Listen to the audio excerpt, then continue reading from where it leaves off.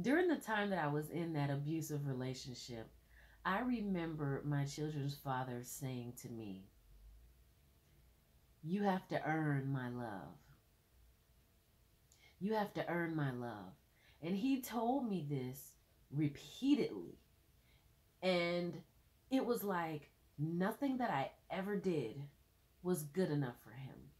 There was always a problem, even when I went out of my way to do something or to try to make him happy. He was never satisfied. It was never enough.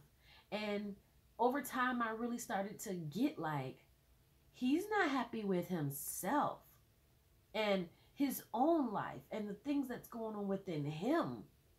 So if he can't even be happy within himself, how can he be happy with anything that anyone does for him?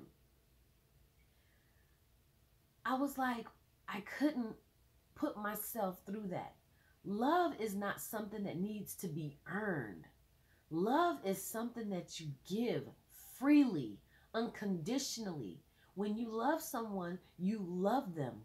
You don't have to work for love. And that's where things got mixed up, because if you think that someone has to work for your love, then you're not even deserving of their love.